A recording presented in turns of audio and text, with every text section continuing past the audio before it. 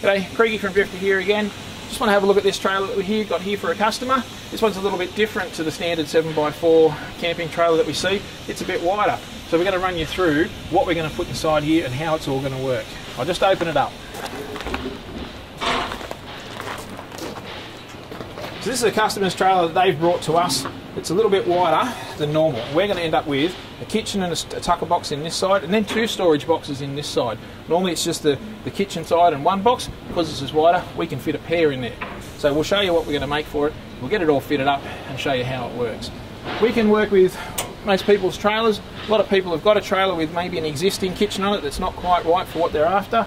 You can always bring it to us here and we can take off what you've got and improve it and put our systems inside and get you a better setup than what maybe you have at home. Okay, we'll have a look when we get the rest of it built, put it in there, and we'll show you what we're doing. Cheers. Okay, just an update on what we're doing for the trailer that we've talked about previously. This is going to be the 2 storage boxes that go into that trailer. That trailer being wider than a normal 7x4, we've got the ability to fit 2 storage boxes in that trailer. We'll do one here with the drawers fitted into the front. It gives you a laminated work surface there, quick access to some drawers out of here, and then a big long open storage box to fill the rest of that space. Also in the trailer, in part of a package deal, we can include this tucker box here. This goes in the kitchen side, in line with the kitchen, and fills the customs fitted to fill the rest of the space in the trailer.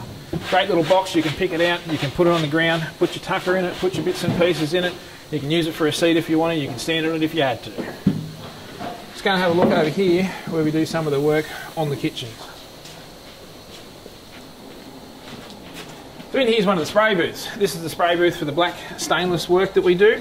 When the person gets their kitchen, gets their order, they fit all the parts to it, they get it all laminated, all sanded up and ready to spray. They'll bring it in here, spray it with a black stain first, then we spray it with a timber sealer. The timber sealer seals all the grains up, tightens it up and makes it ready to sand. We'll then sand it back in here with an orbital sander, smooth it all down with a sponge pad, blow it all down, get all the dust out of it, and then spray it with a gloss top coat lacquer. The boys out here are working on some of the storage boxes and the drawers that you've just seen inside. When the builder inside gets their order, they'll cut out the box on the saw, they'll bring it out here, give it to the boys to put together, and then send it inside for them to do the finishing work to. Same with the storage boxes, the kitchens are supplied to the builder as a raw product for them to do their work to. As you can see here with this kitchen, the person that's building that has gone and cut their parts out on the saw, and they will come along now and fit all their parts onto this kitchen, get it all fitted, working nice together, all the gaps nice and even. Then they take their parts for this kitchen, they'll laminate it, they'll sand it all up and get it ready for the spray booth. So that's a bit of an update on how we do what we do for what's going into this trailer. Next we'll show you the finished product fitted out into the trailer. Cheers!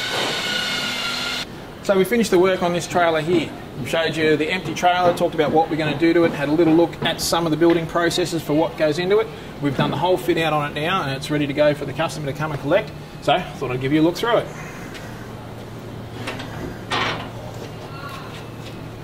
As I said, this trailer is a little bit different to your average 7x4 box trailer. This one's a 7x5, so it's 5 foot across, giving us the ability to add another storage box inside the trailer. So it's a really good setup because you will get the storage box with the drawers in front, which gives you the quick access to the trailer. And you've also got a long open storage box in the middle there, giving you lots of room for storage for long items. I'll pop a few bits out and show you what we've got. So on this side, with this kitchen, this trailer being hinged on the passenger side, we've got the kitchen and the tucker box on this side. So you can pop your tucker box out, great little storage unit, little lid strapped down, internal storage in there for all sorts of bits and pieces, pretty sturdy. You can probably sit on it, maybe stand on it. And in this trailer, we've got a slide out left hand side kitchen. This one's the DPO version of the kitchens. Swing your legs down, lock them into place, pull the kitchen out, and you're ready to go. I'll show you another trailer we've got here in a minute, which has got the sister kitchen to this, which is the DPOR kitchen. And it's good to point out the difference between the 2 kitchens. The way I'd describe it would be that the DPO has a little bit quicker access to get to the inside of the kitchen, whereas the DPOR has more bench space.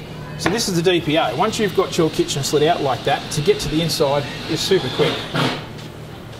cupboard door on the end, latches straight outside. The 3 drawers are latched to the outside of the kitchen. And then to get to the inside, 1 bungee strap there, lid comes up, little finger latch there, front comes down. The corner bench here, it's held on by a strap, swings up into place, and you're inside the whole kitchen just like that, ready to go. So while there's not as much bench space on the DPO as in comparison to a DPOR, it's a lot quicker to get inside to it. Pack it away is the same, folding end down, strap it away, front comes up, lid comes down, strap that on, and it's all packed away. Close the door, and you're done. Then we've got the storage boxes in here. Big long open storage box there, with a little backpacker screwed inside there to act as a counterweight, so that you don't have to pull the box all the way out, drop the legs down, just to access some of the sort of front contents of this box. Sliding on the Teflon skids, slide straight back in, really easy. Storage box with front drawers is really good. If you just pull it out that far, you've got another laminated workspace there and a pair of drawers here with lots of room for internal storage for all your quick access items. So when you get to your camp, you've pulled your kitchen out, got your kitchen set up, you can pull this out and have extra bench space for working away as well. Again, all of the units that we make here, got the Drifta leg systems, lock down, click into place, adjustable at each end, and really simple to pack away. Just got to give it a little slide towards yourself, click the legs up,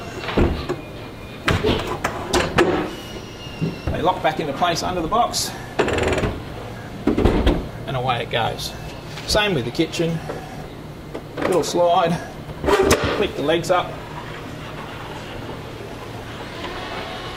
slide it all the way in, it's all tucked away. Tuck a box back inside, and there it is. Finished product in that trailer. 7x15. We can fit out your 7x4 trailer, we can fit out your 7x5 trailer. If you've got a Trackabout camper, if you've got a GIC, if you've got an MDC, a Black Series, not happy with the kitchen and the storage solutions in that, get in touch with us here and we can put a system like that in there. Kitchen, tucker box, open storage boxes, boxes with drawers, whatever you like. I'll shut this one up and show you the other trailer. This one over here is really good because it doesn't currently have the top on it yet. They're in the process of building that onto there. So that gives you a really good bird's eye view of how everything packs away in the trailer and how much storage space you've got when everything's put in there. I'll drop the tailgate down on this one and show you what's in here. Similar setup again in terms of it's a package deal, which is where we fill the trailer with our stuff. You've got your little tucker box on this side. This time it's a right hand side kitchen. Put that to the side over there. This customer's gone with the larger box next to the kitchen and then the smaller box to the side. As you can see, quick access here, all your commonly used bits and pieces, and then long storage there for any of the larger pieces that you want to take with you. I'll just set up the other kitchen here and show you the difference between this, the DPOR, and that, the DPO. Slide the kitchen out, drop the legs down, lock them into place, slide the kitchen out till the hinge of the cupboard door is basically to the outside of the trailer. They've both got that cupboard door latched in there, but this being the DPOR has much more bench space than the DPO. Take the folding end here, set that up. This lid, which is the top of your return bench, held on with these 4 straps. Take that off, set it up there for a second, take your front out, undo these little thumb screws, legs come out, brackets on the bottom here, into the strip of timber on here, stand that up, level it off, tighten up your thumb screws. And your top of your return bench has the big brackets here going into the big timber strip there. Turn that over, line that up, make sure your leg goes into the rebate underneath the lid so that end's secured, and there you have it. So while it takes a little bit more to set up the DPOR, and a little bit longer to get to the inside of the kitchen, you end up with this return bench space, which is a lot of bench space. It's a great preparation area for when you want to do your camp cooking. Similar to the other kitchen, you've got the drawers in the middle, you've got the washing up tub there, little hand pump to connect to some water source, and then you're good to go. Pack away is the same, lid comes off, front comes up and out, fold it down,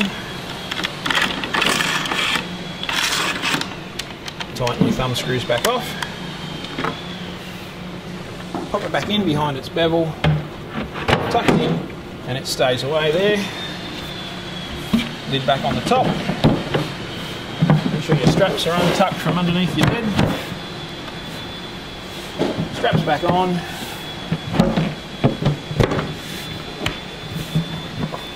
And that's done too.